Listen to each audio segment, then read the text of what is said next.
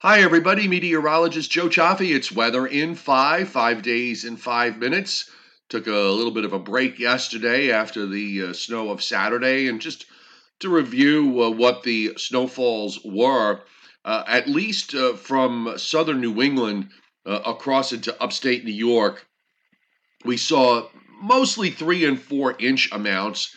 And from Long Island to New York City to northern New Jersey, it was mostly on the order of 1 to 3 inches. And the southern edge crossed central New Jersey along Route 195 and then just kind of jumped around the Pennsylvania Maryland border. There were a few pockets here in south central Pennsylvania that picked up about 2 inches, while other areas got mainly an inch or less, and in some corners, really not very much at all.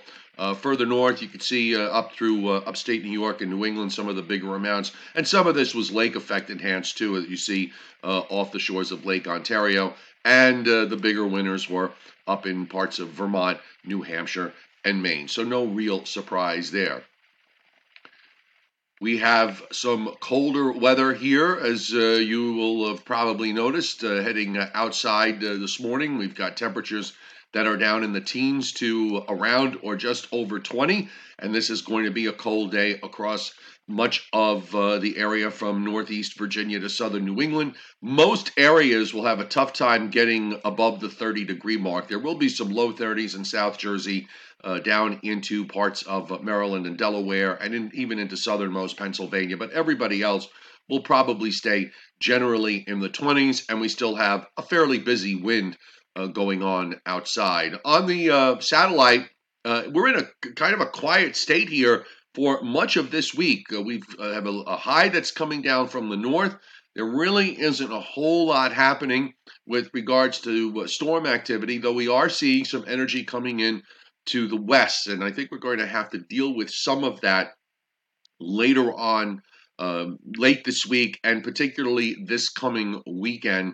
Models seem to be zeroing in on some sort of a low that will probably develop along the mid-Atlantic coast. But we'll get to that in just a moment. The radar today is quiet. Even the lake effect up to the north in upstate New York and into Pennsylvania and Ohio is fairly quiet here. So it's all about the stable high pressure that is moving into the east. We've got a strong high here with very cold temperatures back up through the plains and Great Lakes, with readings in the single digits and and double digits below zero in some places. So that leading edge of the cold moving in right now through the Northeast and the Mid-Atlantic states. Now let's take a look at the Weather Prediction Center's 7-day rainfall forecast. This is liquid precipitation.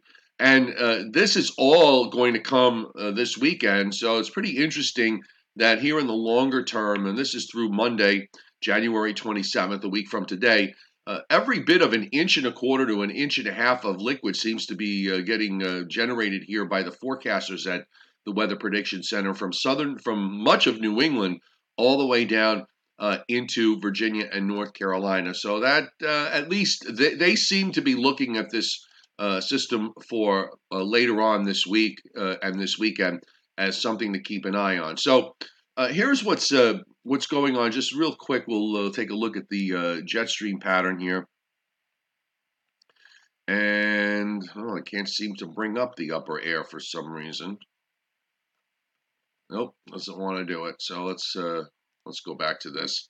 All right, so let's just take a look at the surface here with regards to the GFS. And there you see that big high moving eastward. Now there's a storm that's going to be developing off the southeast coast of the U.S. This is something that the GFS have been having a real difficult time with.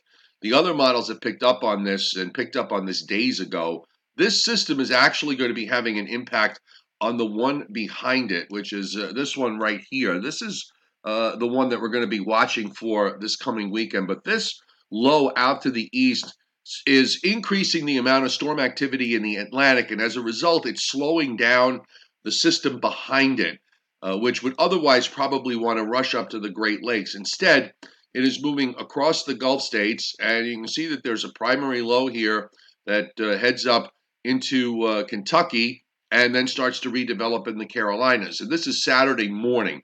There is some colder air that's going to try to come in from the north. There's another rebuilding high that's going to be strengthening in Quebec, and it'll be interesting to see whether that cold air winds up bleeding southward. Some of the longer range models are indicating that that may very well be the case. It's going to be perhaps a close call, but we seem to be seeing the GFS catching up to the idea that there's going to be a bit of a colder look to things as we head into next weekend. I don't know whether that guarantees anything, certainly doesn't at this stage of the game, but it does appear as if we will be dealing with some sort of a storm system at the end of the week. So here's how it looks. Now I was able to get the jet stream map up, but you can see running backwards, and we'll go forward here. So our trough in the east bringing in the colder air, which came through yesterday.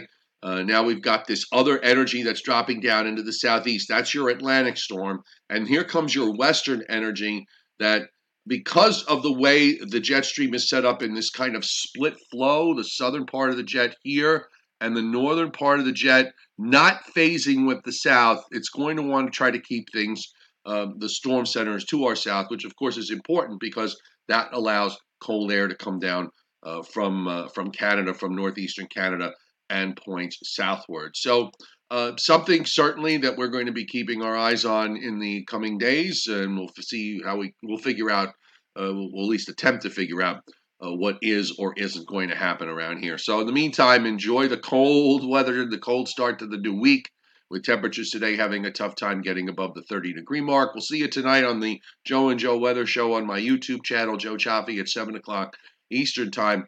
And in case you miss it, you can always watch it on the replay on my YouTube channel or on the meteorologist Joe Cioffi weather app. And you can download that on Google Play or on the App Store, and that is absolutely free. And it's called Meteorologist Joe Cioffi, which makes it kind of easy. Have a great day, everybody.